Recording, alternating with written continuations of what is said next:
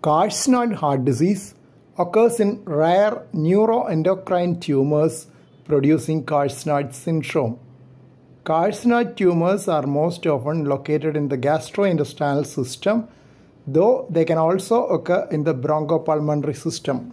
Usual dictum is that right-sided heart valves are involved when the tumor has metastasized to the liver, as liver acts as the first filter for the products secreted by the tumor, mainly serotonin, 5-hydroxytryptamine, 5-HT.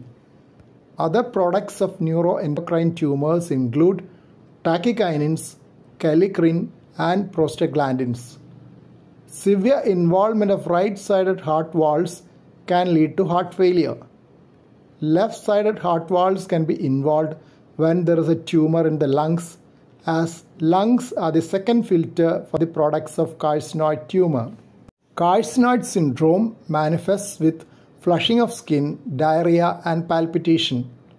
Asthma-like symptoms with wheezing and breathlessness can also occur. Watery diarrhea with abdominal cramps are the hallmarks of carcinoid syndrome. Purplish skin lesions may be noted on the face, especially on the nose and upper lip. Stuck-on plaque is the description given to the lesions on the valves in carcinoid heart disease and anorexigen-associated valvular heart disease. The lesions appear stuck on the leaflets without inflammation or damage to the underlying valve structure. A surgical pathology study of carcinoid heart disease from Mayo Clinic had data on 139 valves from 75 patients collected over 20 years.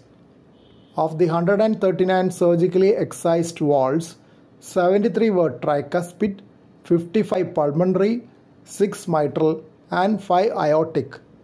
This gives the spectrum of valvular involvement in carcinoid heart disease.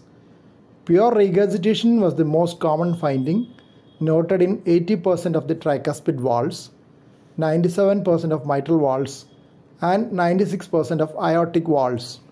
On the other hand, pulmonary valve was often stenotic and regurgitant, as was noted in 52% of the pulmonary valves. Pure pulmonary regurgitation was noted in 30% of the pulmonary valves. Valve dysfunction was due to carcinoid plaques, which caused thickening and retraction.